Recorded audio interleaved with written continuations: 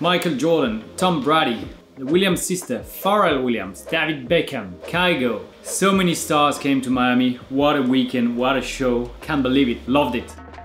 Talking of the race, Red Bull the fastest car. Yes, they were. They had some issue with Max Verstappen on Friday. They didn't run end of FP1. They didn't run at all in FP2. So that completely puts you on back foot. You don't do long run. You don't do tire degradation. You don't do setup work. You don't do quali run. And still, in qualifying, without that small mistake on the last attempt, I think it would have been on pole. In the race, much better tire degradation on the Red Bull side. It was very impressive to know how they knew that front right was going to be the issue and they looked after it, whilst at Ferrari they suffer on medium from that front right tire. That's why Max could pass Charles, and then onto the hard tires. Both cars were very similar, but it's hard to pass. It's hard to pass in Miami because of the tarmac. The tarmac is the only thing that needs to be improved for the future. There was one racing line, and outside the racing line, top layer of the tarmac would go and do like some gravels. And if you would go offline, like we've seen Carlos Sainz in free practice 2, Esteban Ocon in free practice 3, you would completely lose the car.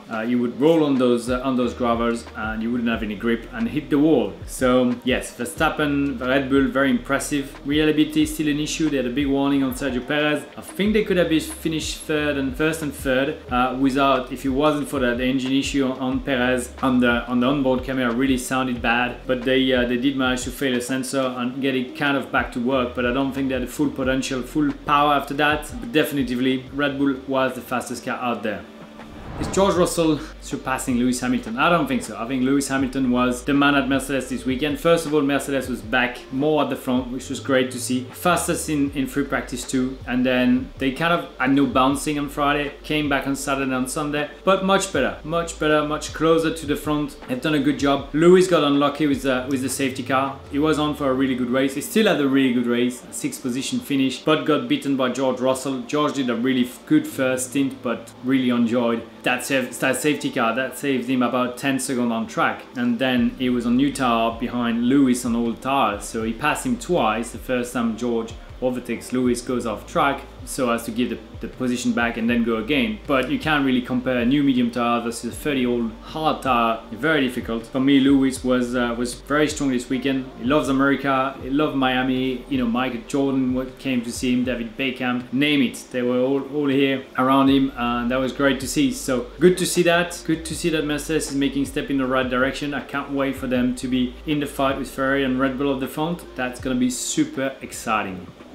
Mick Schumacher has P9, 5 laps to go. You would expect the first one to be there, the first points to be here, especially with the penalty for Fernando Alonso. But a mistake, too optimistic on the move on Vettel, crashed, broke the front wing. Quite a weird strategy from Haas on Kevin Magnussen. I don't know why they pitted Kevin on the last safety car, whilst he was just behind Mick, and the hard tire was very good, so they pitted and they could never really recover the position. And then Kev had a get together with Stroll, I believe. But yeah, Haas had a fast car. They got stuck behind the Aston Martin in the race, couldn't pass, lost some ground there, but still they were on for points, and I think they should have. Look at Alex Albon, done a really brilliant job with the Williams. Very impressive work by Alex, getting some more points for Williams up there. That's really good. Definitively happy for him, but Haas should have been up there. Yeah, Mick tried too hard, and Kev had a strange strategy. It was always going to be hard starting from where he started, but look at Esteban Ocon starting last and finishing 8th. Talking of Esteban Ocon, Fernando Alonso, is it disappointing? No, I love Fernando. Fernando is great. He drives like a 20 years old. He loves sending it. I love that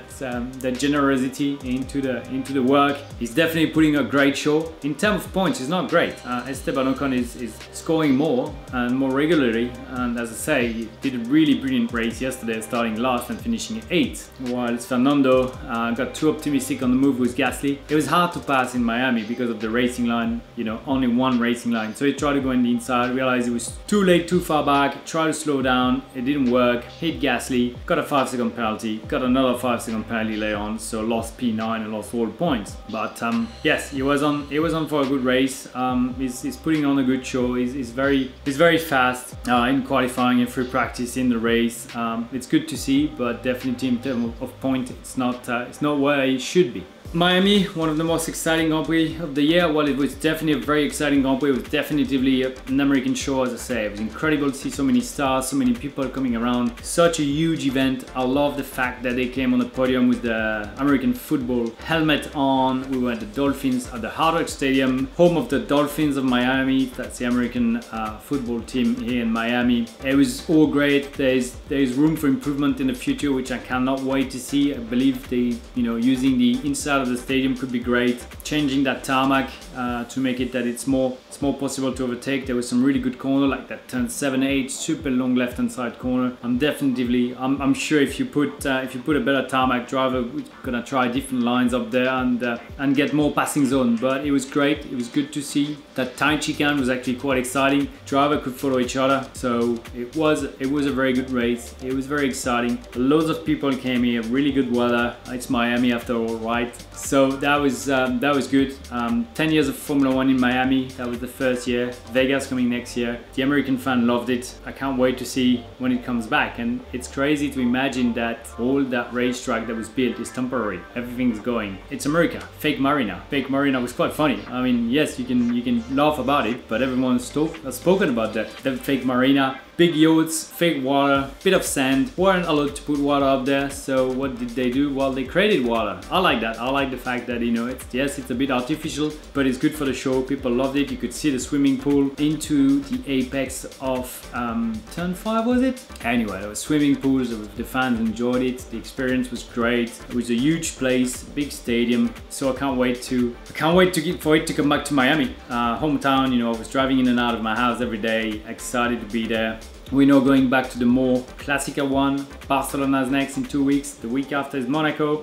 Teams are going to be bringing updates, that's for sure. Ferrari needs to bring updates if they want to keep up with Red Bull. Mercedes is on the right path, so they're going to be there as well. All the mid teams have to bring something. That the fight is so tight that they need to bring updates there. It's going to be interesting to see what they do in Barcelona. Barcelona will be really the test for those new rules. Barcelona used to be a track where you cannot really pass, you can't follow each other. So let's see, F1 2022 so far looks really good. Looks like they can follow each other. So I'm excited to see what it's going to be like in Barcelona. I think we're on for a good show, but let's see. It's going to be the real answer. As always, please, if you like the video, subscribe, like, comment. Happy to speak about anything. Happy to keep going, and I'll see you very soon.